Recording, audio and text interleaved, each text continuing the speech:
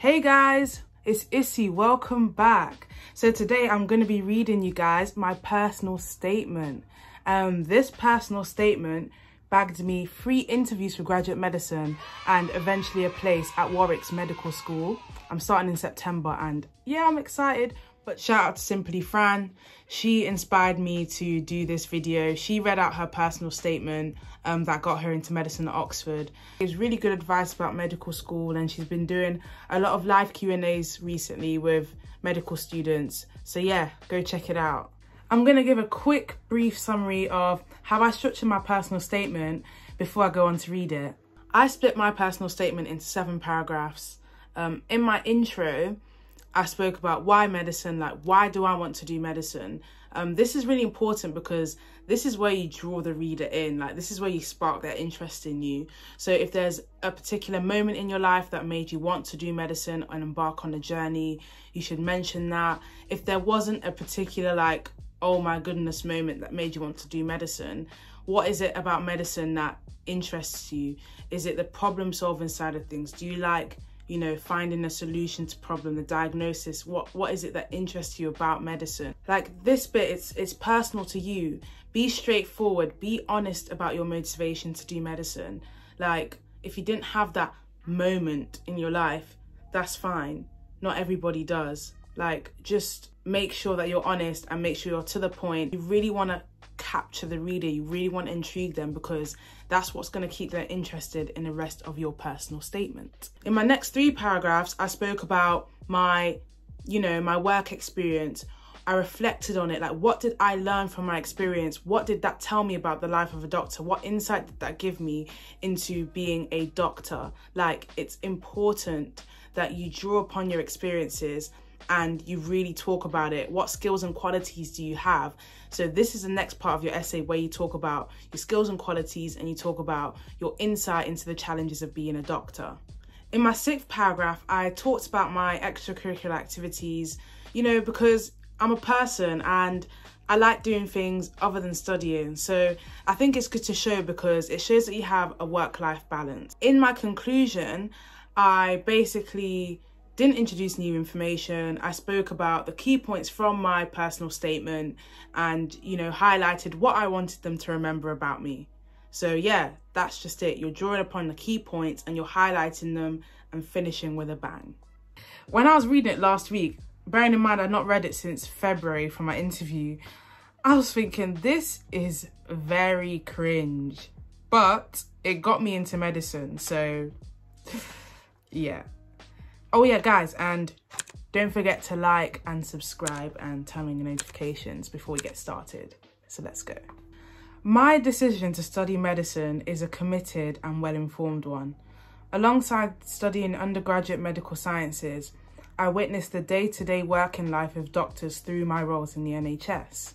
I am eager to grow my medical knowledge, take on the challenges of medicine, and be in a profession that improves individual lives through their health. As you can see here, my introduction is 3 sentences and it's very short and to the point. And my first sentence, I decided to make my first sentence like this. My decision to study medicine is a committed and well-informed one. It's to the point and it lets them know and it gives them a sense of, oh, okay, it's well-informed. You know, what does she do to inform herself? So it's sort of setting them up for like the rest of my essay. And then I went on to say that, you know, I've witnessed the day-to-day working life of doctors. I have the experience and this is what made me want to do medicine. And I've said why I want to do medicine. I want to grow my medical knowledge and take on the challenges, and I want to improve people's lives. But I've also shown that, you know, I'm about to show you that I've got the experience. I'm about to show you that I know what being a doctor's about. So it's sort of introducing it and showing that you're sure of your decision to do medicine. This is what I did anyway. And yeah, I quite like my introduction. And also my introduction, I did my introduction last because I wanted it to be strong. Like I wanted it to be like bang. And when I wrote like the rest of my essay, I sort of like had a more of an idea of how I wanted to structure my intro to set them up for the rest of my essay, as well as show my motivation to do medicine. So personally, I found it easier to do the introduction last. So now I'm going to go on to like the body of my essay. This is where I talk about my work experience and what I learned from my experiences, and, you know, how that made me understand, you know, why I wanted to be a doctor, and, you know, shows that I understand what the life of a doctor is about and the challenges, etc. As a healthcare assistant at the Royal Devon and Exeter NHS Hospital, I worked in a variety of departments. I recall a scenario in which a cardiologist took his time to explain to a patient the long-term consequences of her poorly controlled hypertension. His calm and sensitive manner helped put the patient at ease and ensured that she understood how to make better lifestyle choices. On reflection, this moment highlighted the importance of empathy and patient interaction, a hallmark of holistic care, which I endeavour to embody as a doctor. As you can see here, I've used a specific example. Like, using specific examples have more of an impact because it makes it more personal. So I talked about the scenario where the cardiologist was like talking to the patient about her hypertension, and, you know, like, it shows that I understand that, you know, empathy is an important part of being a doctor. So it's showing that understanding that I know this attribute is important and I want to have this as well. I want to portray these attributes as well. So it's important, if you can, to try and include personal examples because they're more memorable and it's more personal, and it shows that, you know, you've actually gone through it and reflected on specific things that have happened in your experience. It shows that I've learned something from my experience.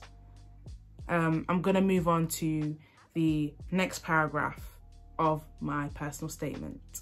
I worked alongside other healthcare professionals to uphold the multidisciplinary team approach to care and improve my team working skills. This involved effective communication, mutual support, and respect of others. I now work as an occupational therapy support worker at an NHS medium secure forensic mental health unit. By focusing on my communication and relationship with each patient, I support therapeutic sessions which help patients with varying mental health needs in their journeys to improve their conditions and gain their independence. I better understand how doctors' positive relationships with patients can improve their health because their needs are better understood and thus met. I will carry this into practice. So here I've talked about the skills I've gained from working in this medium secure forensic unit that will make me a good doctor. For example, the communication skills. I've also shown that I can be empathetic with patients. So it's like, okay, what experiences do you have that, you know, shows that you can be empathetic, that shows you have the skills to be a good doctor? Like, what skills have you learned from your experience? I've also gone on to talk about, you know, how, like, doing this has made me understand what it's like to be a doctor. So it's here I've said, I better understand how doctors' positive relationship with patients can improve their health because their needs are better understood and thus met. So from this experience, I've learnt something about, you know, what doctors do. I've got an insight into what doctors do. So it's good in your personal statement to show that you have insight into the life of a doctor. Obviously, you're not going to be exactly experiencing what doctors experience, but you have insight, you've learned something. So I'm going to continue on to the next paragraph. I acknowledge the challenges of medicine. While shadowing a surgeon, I've witnessed the long working hours and grueling schedules that come with the career. Despite this, I admired the surgeon's leadership as he interacted with his team in a professional and calm manner under such high pressure, and I aspire to have this strength. I know that this career is physically and mentally demanding, so I am preparing myself now. The rewards of building personal connections with patients and thus directly improving their lives inspires me to take on this challenge. I know that medicine is not perfect and not everything can be resolved, but every hour is worth it when I will have worked my hardest to improve each patient's quality of life. So with this, in my first sentence of this paragraph, I basically told them what I was going to talk about and preparing them for, okay, you acknowledge the challenges, what have you learned, what has made you acknowledge these challenges. And then I've gone on to talk about the surgeon. Again, I've used a specific example.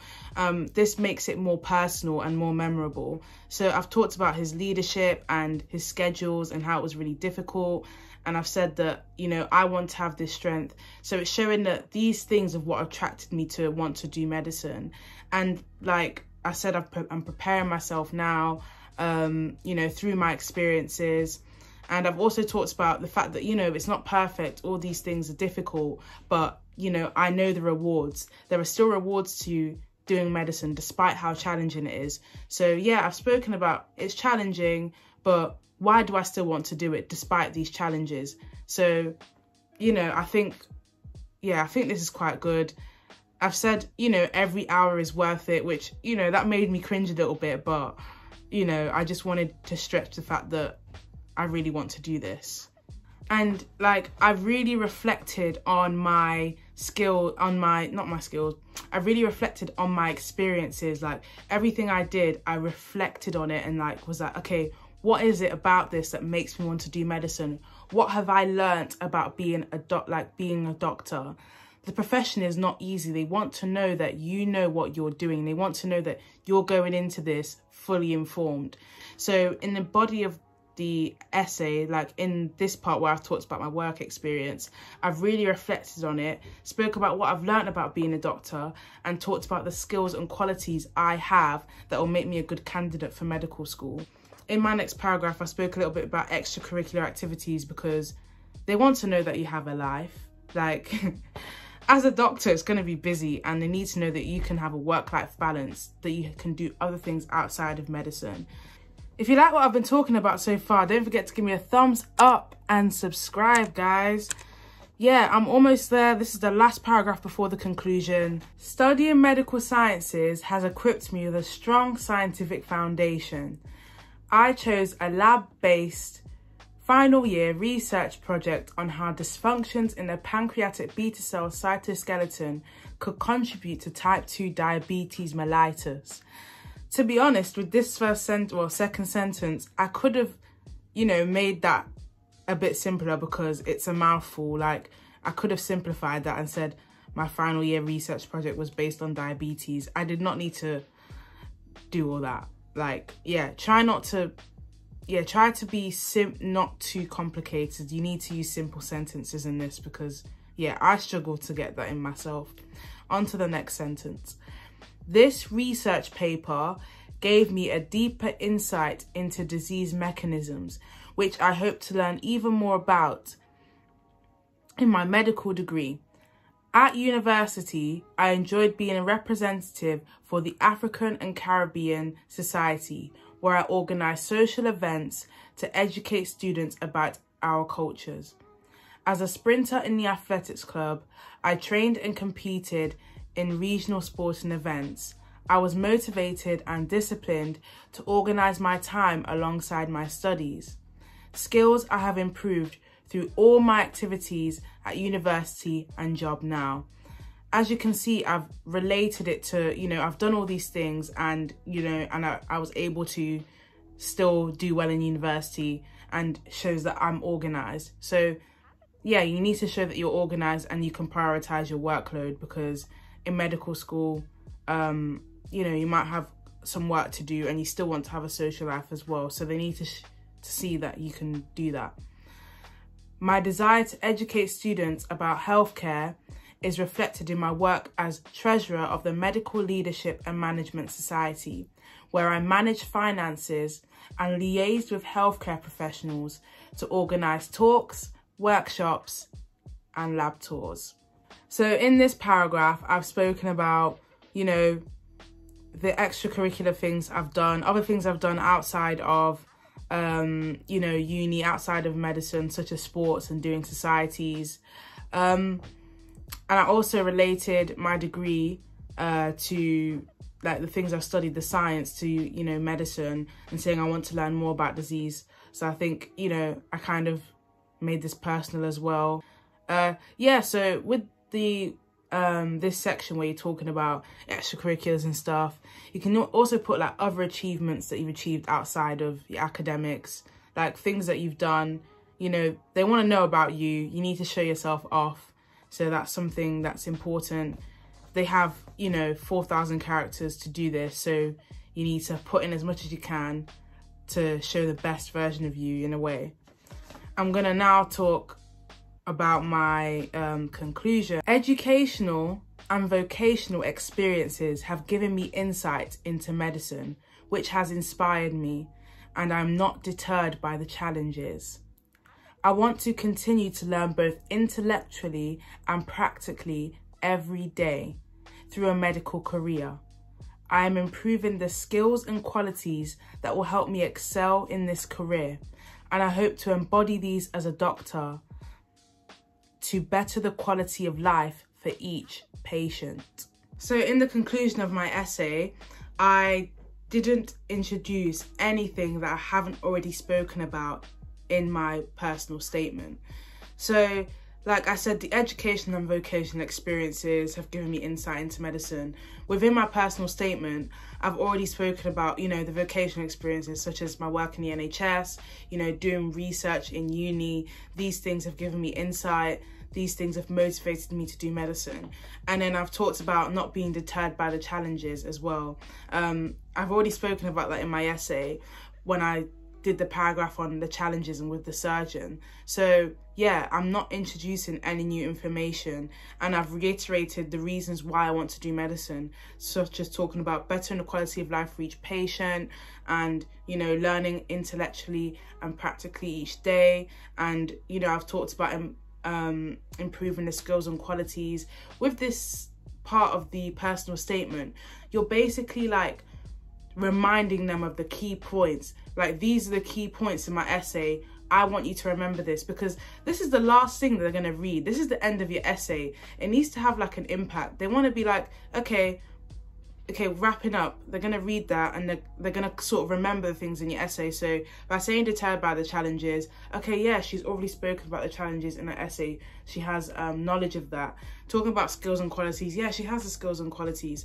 So with this section, what do you want them to remember about your personal statement? What do you want them to remember about you? Yeah, this section is important. And to be fair, it took me a long time to write it again. Like, I was rewriting this section a lot. But yeah, it's good that you finish strong with the essay, because that's the last thing they're going to read.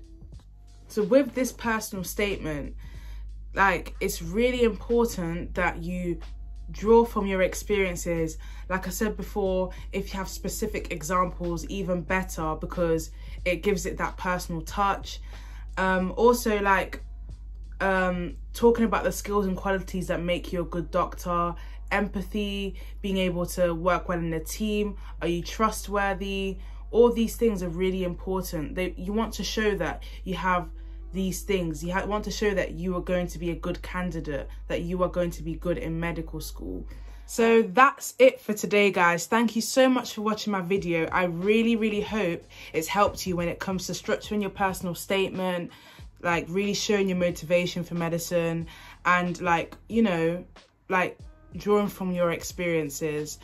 Don't forget to like and subscribe and turn your notifications on so you know when my videos are dropping. Guys, all the best with your applications, all the best with your personal statements. Keep going. See you in the next one. Bye.